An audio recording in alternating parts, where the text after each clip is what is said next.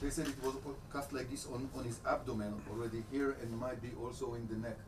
So he was cuffed from... Until now, as far as I know, and please correct me if I'm wrong, I know from yesterday, from about 950 people that came to our examination, I'm not including the soldiers, so about 550 were already identified.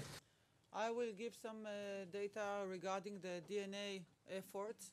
The amount of charred bodies that we receive now, the proportion is high. So I don't know how long it will take, but we try to do it from other stuff like comparing CT scans or teeth works or finding any kind of hint. We have a lot of colleagues that work in the Israel police lab. So For their identification. This is about the description of the cases. What